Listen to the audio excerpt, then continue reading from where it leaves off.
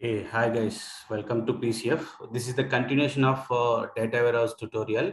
So yesterday we have discussed about the what is data warehouse, and I'll have given very simple examples. Okay, if you haven't watched that video, so I strongly recommend to watch that video, guys. Okay, so today in this topic we are going to discuss what is data mart in a data warehouse. Okay, so data mart is a part of data warehouse, guys. Okay, so or you can say it's a subset of a data warehouse also.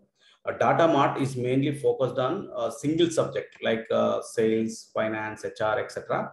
And also it's oriented on specific business. Okay, let's see in diagram. So like what is data mart. Okay, let's go here. So this is a operational. Okay, these are the operational database like HR, sales, and finance.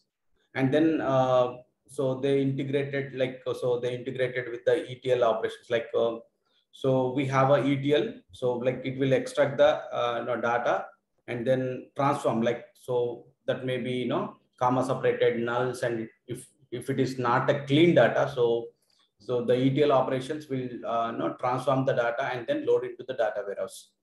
Okay, so again the data marts are created for HR and sales and finance. So you may have the doubts, like so again here we have in the source level we have HR and finance and sales. Again we are also creating the data marts. So these are the day-to-day operations case. Okay, these are the operational databases. So the source are operational databases. These are the historical data. Data marts also kind of historical data specific to the subject actually. So these it will not, so whatever the source HR, sales, and finance there, so those are the day-to-day activities. It will not have. So if you want to analyze something, then so we'll go and then we'll create the data marts. So question here, like we have a data warehouse, even though why we required a data marts, right? So people may have that question. Okay, so what is the need of data mart? Data mart is like, suppose HR manager is there, so you want to only analyze the HR data, you don't want the sales and finance. And then sales manager is there, you want to only analyze the sales data. So it's focused on only single subject case. So it's focused on single subject specific to the person. So to create a department wise reports, we'll go for the data marts. So data warehouse is for the organizational wise reports. Okay, if you data warehouse is for the organization, so for organization wise reports, we'll go for the data warehouse. But department wise reports, if you want to create a department wise reports, so you can go for the data mart.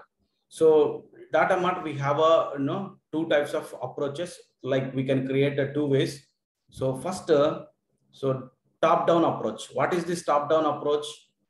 So we have like we are taking the different application data and then we are applying the transformations.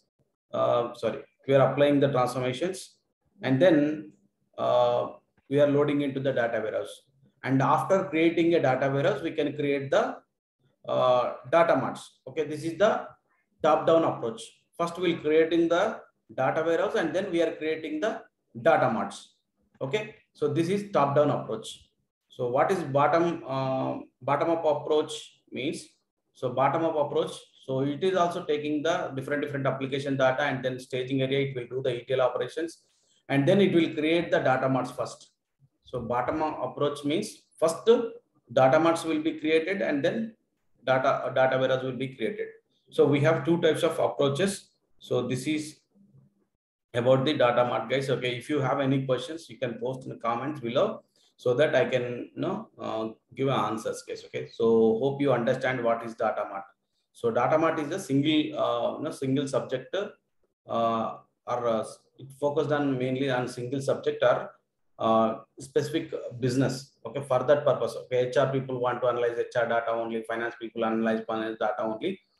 So like sales manager want to analyze sales data only, then we'll go for the data marts. Hope you understand. Hope you like the video. Okay, please share and subscribe. If you watch first time my channel, okay, please subscribe my channel for more videos, guys. Okay, thank you so much. Have a great day, guys. Thank you.